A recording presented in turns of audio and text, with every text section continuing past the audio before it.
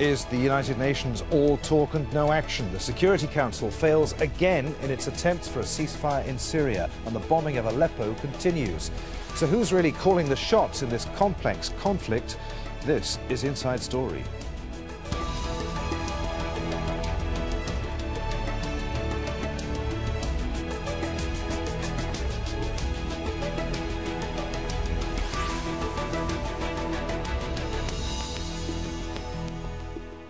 Hello, welcome to the programme. I'm Adrian Finighan. Russia has vetoed a UN resolution to end the bombing of Aleppo, and another Russian-sponsored resolution also failed. The UN is warning that if airstrikes continue on rebel-held areas, Syria's second-largest city will be destroyed by the end of the year. UN Chief Ban Ki-moon says that it's worse than a slaughterhouse. In a moment, we'll look at what options remain for Aleppo, but first, our Diplomatica editor James Bays reports from New York on those UN votes. Two votes on two separate rival Security Council resolutions. One proposing a grounding of all military aircraft flying over Aleppo, vetoed by Russia. The second, watered-down version proposed by Russia, which only got 4 votes in favour. A day of high drama in the Security Council, but also what must be seen as a day of shame that will do absolutely nothing to help the people of Aleppo. Today we're participating in one of the strangest spectacles in the history of the Security Council, voting on 2 draft resolutions of the Council, knowing that neither will be adopted. But many others blamed that spectacle on the Russian ploy of introducing a second resolution at the last minute and vetoing the first resolution that would otherwise have passed. Normally, I begin my statements in this council with the words, "Thank you, Mr. President." I cannot do that today. Because today, we have seen the 5th veto in 5 years on Syria from you, Mr. President. A veto that has once again stopped this council from creating the unity needed to give the people of Syria any hope for respite from their suffering. The US representative was also scathing about the role of Russia. Today was time for the Council to act, to learn the lessons of the recent past. We failed to do that because one of us, perversely the President of the United Nations Security Council, is intent on allowing the killing to continue and indeed participating in carrying it out. It is grotesque. There are few diplomatic options left. The International Syria Support Group, all the key international and regional players, got nowhere. Then there were efforts by the US and Russia. They're now not talking to each other. And the last-ditch option was trying to get the Security Council to take a lead. They've now hit a roadblock. There is one final initiative led by Security Council member New Zealand. Its ambassador, Gerard van Bohemen, already has his own draft text, and he's consulting with other countries about one more attempt to get agreement around the Security Council table. James Bays, Al Jazeera, at the United Nations. Well, millions of Syrians have fled their homes during the 5 years of fighting, and there's been a large exodus from Aleppo. But the UN says there could still be 2 million people trapped in the city, many afraid that their homes will be taken by the regime if they leave. More than 400 civilians, around 1/3 of them children, have been killed in the last 2 weeks alone. Hospitals have been continuously bombarded in Aleppo. There are now only 5 which remain operational in the besieged part of the city. Well, we'll bring in our guests in just a moment, but first I want to speak to Dr. Meguerditch Terzian, who is the president of Doctors Without Borders, Médecins Sans Frontières. Welcome to Inside Story. So what are you hearing about conditions inside Aleppo right now? Conditions are catastrophic according to the 35 doctors remaining in the town. They are telling simply bombs are raining continuously on Aleppo since weeks and weeks. Wounded patients everywhere. 8 hospitals only are capable to continue to function with big difficulties. That is quite a concern, isn't it? The fact that John Kerry has said the bombing of civilians in Aleppo could amount to war crimes, and that medical facilities appear to be being deliberately targeted. Yes, since the beginning of this conflict, hospitals and the medical mission in general is systematically attacked, and honestly no one cares. So 5 years after Aleppo, unfortunately, it's not an exception. The major problem are the 250,000 population that they are besieged in Aleppo, and they are under bombs since several weeks now. It's the same situation in other besieged zones like rural Damascus, in Homs as well. So the situation is very bad as well in these besieged areas, knowing that there is 18 besieged zones in Syria, majority of them under the opposition control. Of course, water supplies have been directly targeted. There's a limited availability of fresh water. Food supplies are dwindling. 400 people have died in the last couple of weeks alone. This is a situation that's only going to get worse, isn't it? Yes, unfortunately, people are very pessimistic. They have difficulties to find water. They have difficulties to receive electricity. If this situation will continue, clearly in the hospitals in the coming weeks, the situation will be catastrophic, because they need water to control the hygiene of the hospital. They need electricity to continue to work in proper way.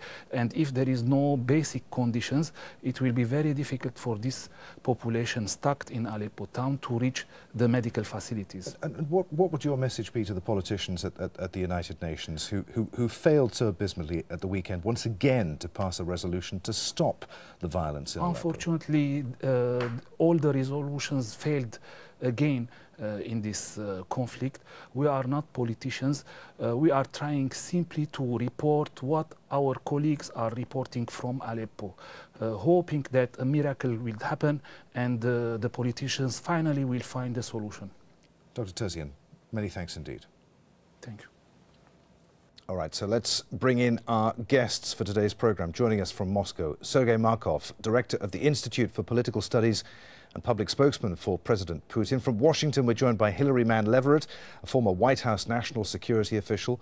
And from Abu Dhabi, we're joined by Monzer Akbik, spokesman of Tomorrow Movement. That's a Syrian opposition group.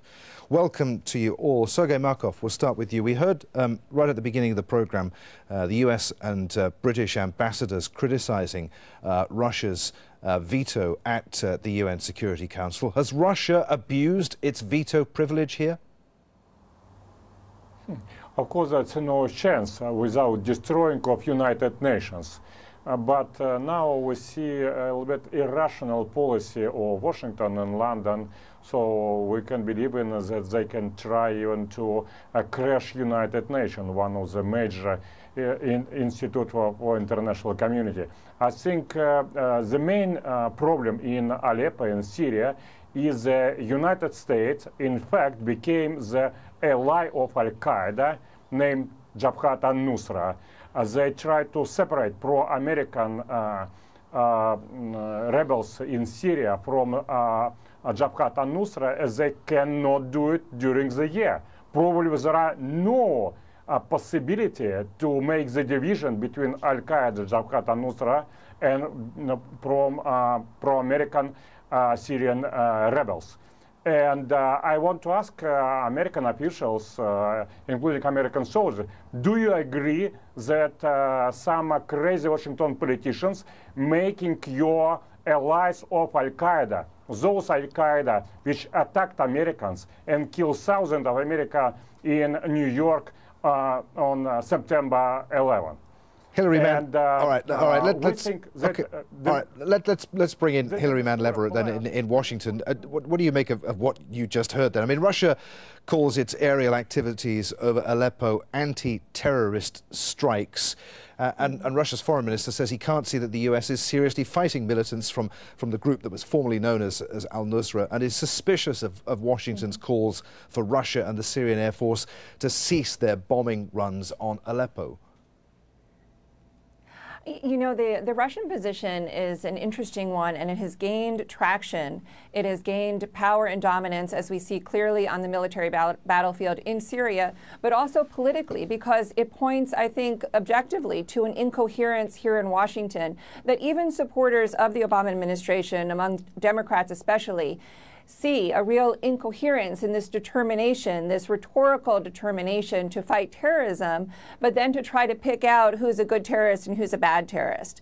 It's something that is really, I think, riddling the presidential campaign here and putting people that otherwise would normally be diametrically opposed on political issues, be they foreign policy or domestic, on one side, which points to an incoherence in the current administration's policy on Syria. Let's bring in Monzer Akbik then in Abu Dhabi.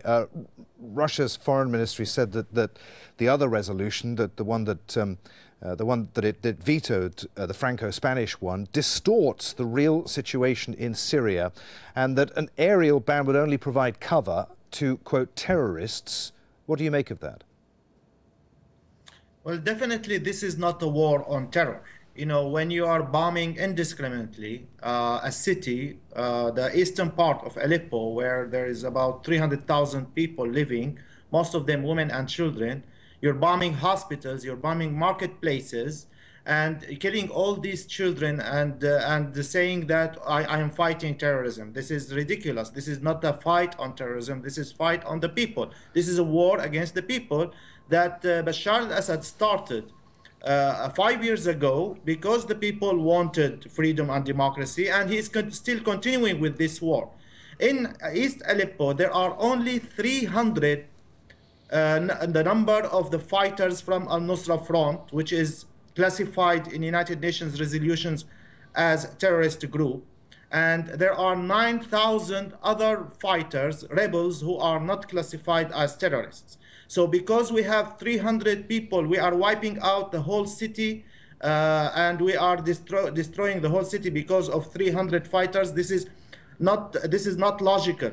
In Daraya, for example, west of Damascus, there was no one single fighter from al-Nusra, and the city was sieged by the regime for about 3.5 years, and the people were starved until they got out completely out of the city.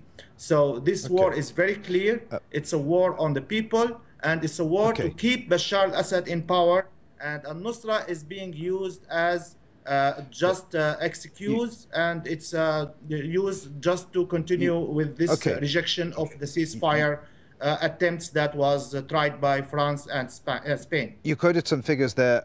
Staffan de Mistura, the UN Special Envoy to Syria, told the Security Council that it was the presence of 1,000 or so al-Nusra fighters that was being, being used as a pretext for the bombing of 275,000 people. Sergey Markov, Russia is helping to wage war against the people, is it?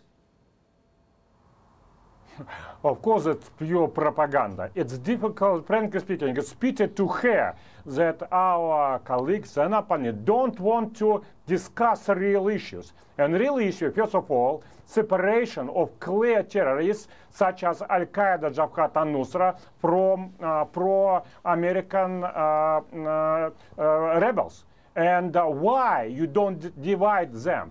My colleague didn't want to answer those questions, but now we have clear answer, because in fact no difference between them, because this is so-called moderate jihadists and Jabhat al-Nusra, in fact one army, and they fighting as one army.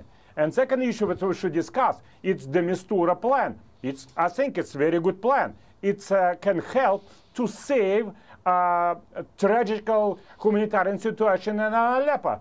Let's allow to those fighters to leave Aleppo and to go to Idlib under the control of the United Nations without any bombing from the Syrian government. So, Sergey, Russia, as I said a few moments ago, Russia calls its aerial activities over Aleppo anti-terrorist strikes. Just who is it that Russia is targeting in Aleppo then? And how come so many innocent civilians, children, are being killed and injured by Russian strikes? I think the number of children which have been killed by Saudi Arabia and United States-led coalition much more than from Russian strike. It's cruel war. Sometimes civilians can also be killed. But main problem is not Russian activity which support more or less civilized ophthalmologists. Bashar Assad. The problem is that those who want to overthrow Bashar Assad, they're mostly jihadists and terrorists. Those who want freedom and democracy, they usually don't take Kalashnikov and go to fight in Aleppo and in other cities. Usually sitting in Facebook, in Paris or London or in Doha. The problem is, I can repeat, separate Al-Qaeda, and please, United States, don't be ally of Al-Qaeda. And we hope that honest United States officers now clearly will send signal to all government. We don't want to be ally of Al-Qaeda. Hilary Mann, Leverett, what do you make of that? Why has US policy on Syria been such a failure? It was a strategic mistake to begin with. We knew that invading Iraq was a disaster. Invading Iraq not only led to the deaths of hundreds of thousands of people, but it essentially, in a way, strategically gave influence over Iraq to Iran. The military intervention in Libya, similarly, was a disaster strategically. It gave over to Libya to chaos and led to this enormous refugee problem, or contributed to it significantly. Similarly, our invasion of Afghanistan back in 2001 was a strategic disaster.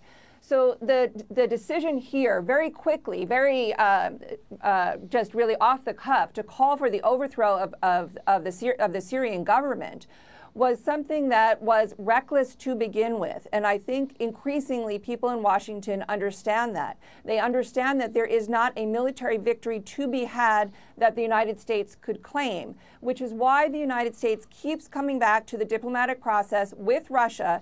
As much as people really hate it here in Washington, they find it embarrassing, they find it a perception of weakness of the Obama administration, they find it distasteful. But there is no other way out of what otherwise will be an enormous strategic embarrassment for the United States.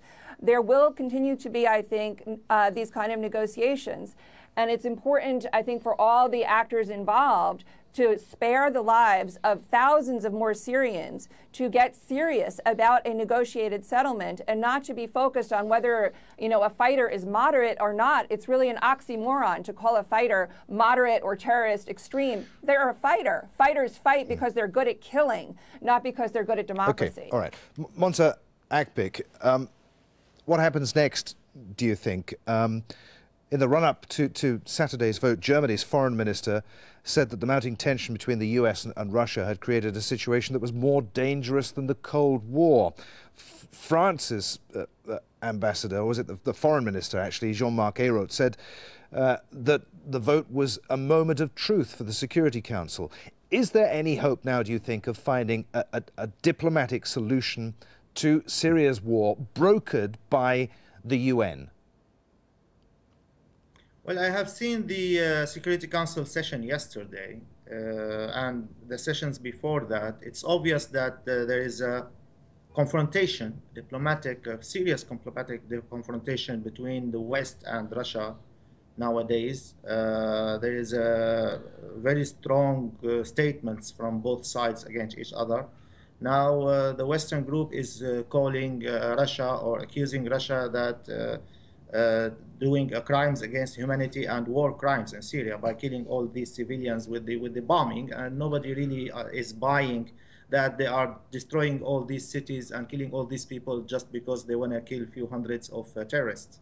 Now, what next for us Syrians? I would say that, of course, it was much better if the resolution for to stop the bombing and cessation of hostilities in Aleppo and allowing humanitarian aid to enter Aleppo, if that was adopted, should have been much better.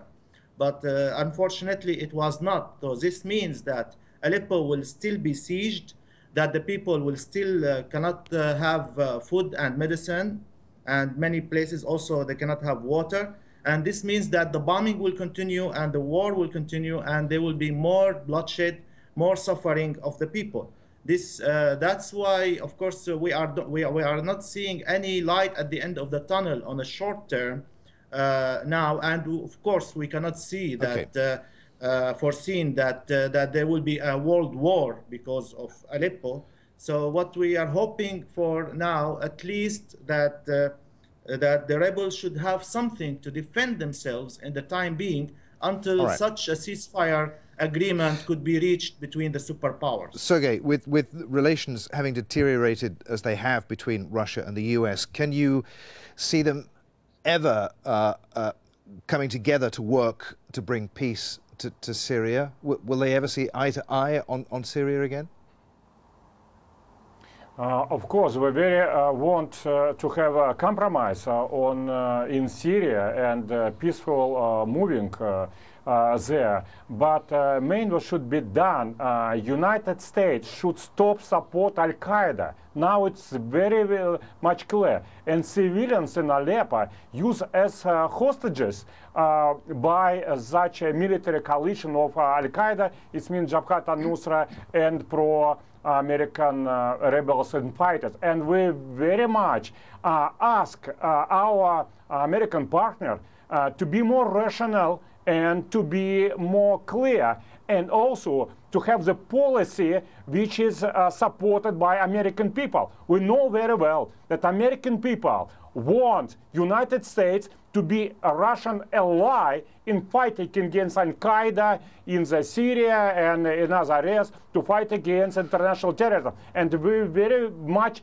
dissatisfied by the fact that Washington, in the strong contradiction with the political will of the American people, now prepared to be a military ally of Al-Qaeda against Russia in Syria. It could be very dangerous development, but we very hope that rationality and democracy will win in Washington. Okay, Hillary, I just want to ask you about what Sergey was saying there. How do the so-called moderate opposition groups in Aleppo separate themselves from the group formerly known as al-Nusra? That's one point I wanted to take on there that Sergey was talking about, and also about the danger we were talking about here and this escalation and you know, Frank-Walter Steinmeier's comments that this is a situation that's rapidly becoming more dangerous than the Cold War.